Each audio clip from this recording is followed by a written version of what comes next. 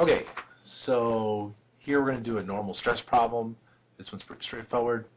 This is problem 117. This is one of the fundamental problems. It's on page 38 in Hibbeler. So the problem is here we have this beam. We can ignore the weight of this. It has a linear distributed loading on there. And then it's suspended by these two bars, AB and CD. And it gives the cross-sectional areas of both of those. They're 10 and 15 millimeters squared, respectively. Okay, so this is a design problem. What it wants you to do is find W, all right? W being the peak force in the distributed load, such that the normal stresses, the average normal stresses in AB or DC, does not exceed 300 kilopascals, okay?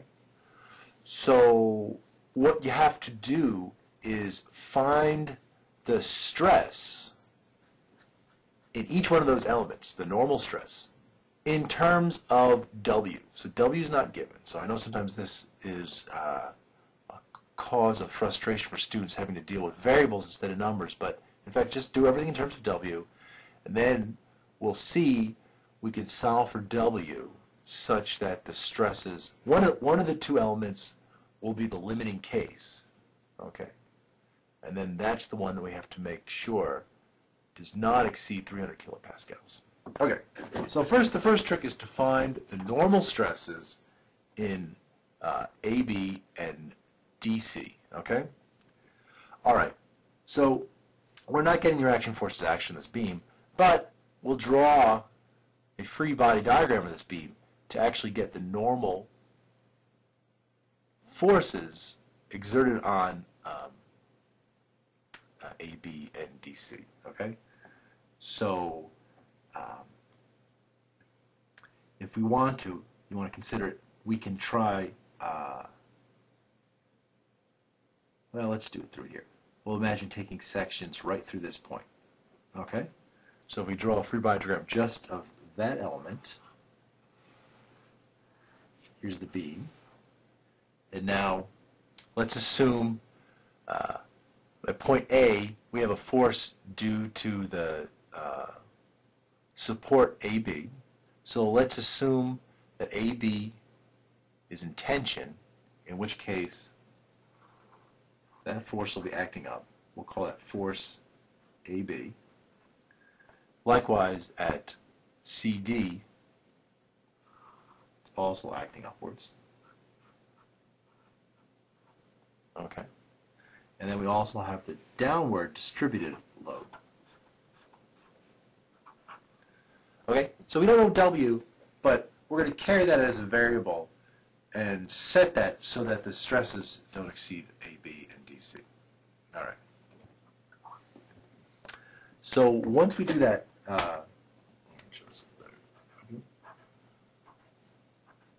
we can do the free body diagrams on this lower beam to determine FAC and FCD. Now those, if we look at a free body diagram just of, say, element AB, the equal and opposite force, obviously, this is FAB, and then upwards you'd have the opposing force FAB.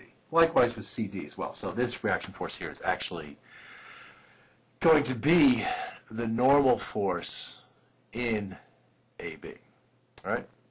And if we assume this to be in tension, right, positive, and if we assume this to be positive in tension, then if we get FAB to be a positive value, then this is in fact in tension, and obviously it will be in tension.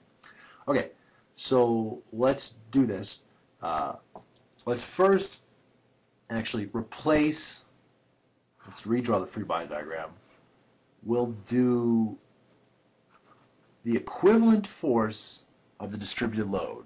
So this will be a point force that acts at the 1/3 point from the maximal end. So this is going to be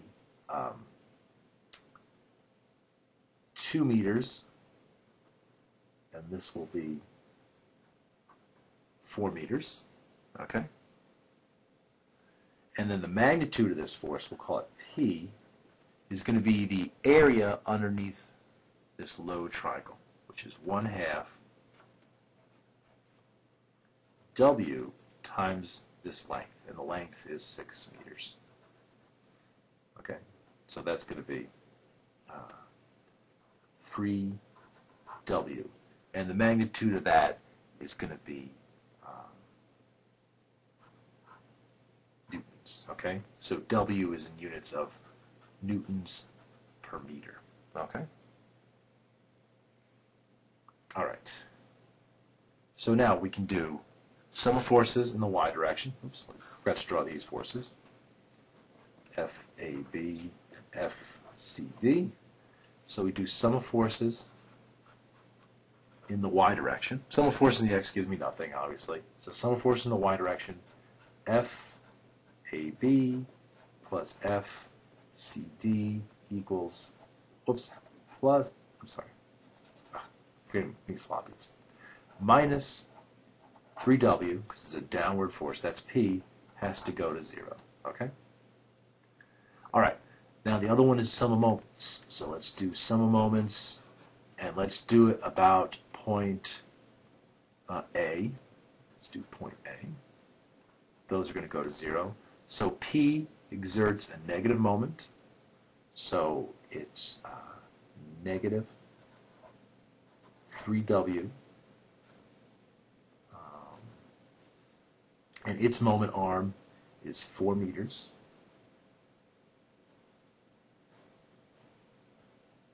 I should put my units in here.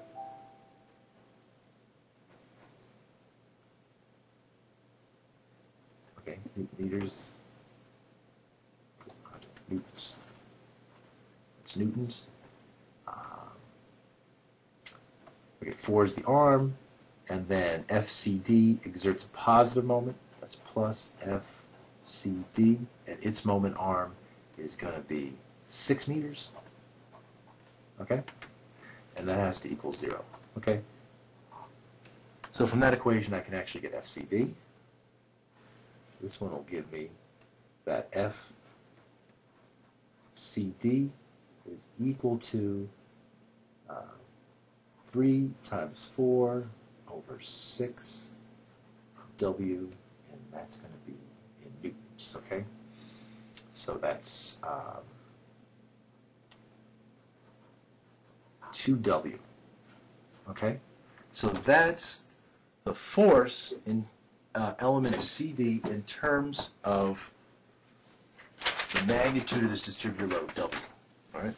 Now doing this, the sum of forces in the Y, we can get the force in AB, okay? So using the sum of forces in the Y, this one, we get FAB equals 3W minus FCD, which we already know is 2W, so that just gives me W, all right? So the force in AB is half of the force in CD. So those are the forces. But the problem is to find the normal stress. So to get the normal stress, let's call the normal stress in CD. This is the average normal stress in CD. That's FCD, the force in that element, over the area in CD.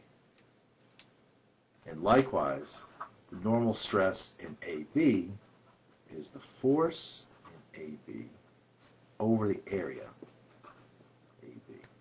Okay, so this one, and now we'll get this in terms of W, so that'll allow us to get the stress as limited by that 300 kilopascal stress condition. Okay, so force CD is 2W, and that's in newtons, over AC, that's the area in AC, well, I'm sorry, AB, CD, excuse me, which is up here. That's the 15 millimeters squared. So be careful of the units here because we got millimeters and newtons. And then this one, so that gives me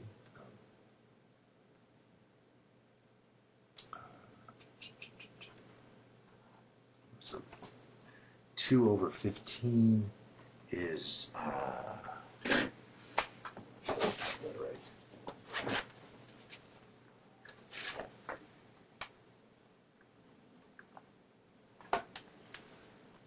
0.133 times W, and that's going to be in newtons per millimeter squared, which is the same as kilopascal. All right, now we do the second problem. The second element, stress in element FAB. So the force in FAB is just W, and that's newtons over the cross-sectional area of AB, which is 10 millimeters squared,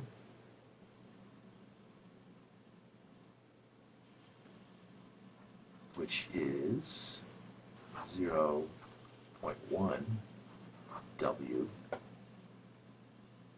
And I should say, I don't have any kilopascals. It should be actually, it should be megapascals. I'm sorry.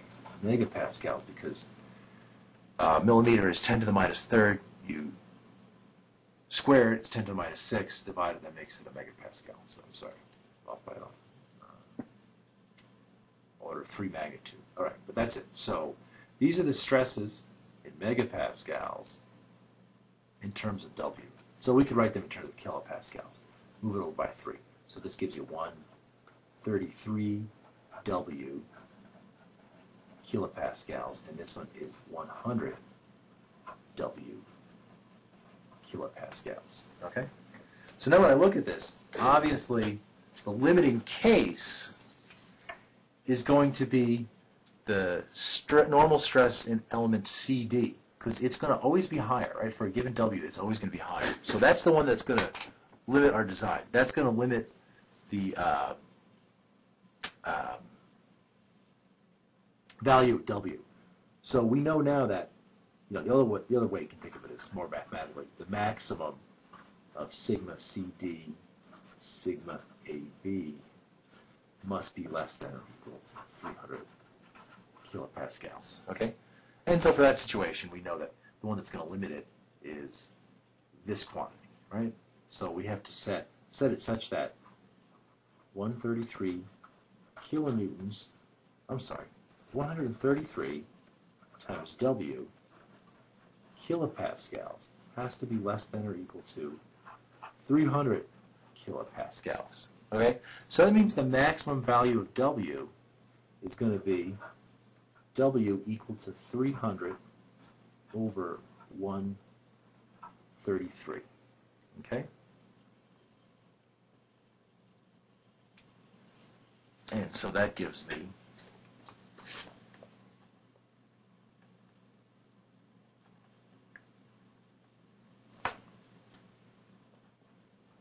2.256, okay? So that's the value of W.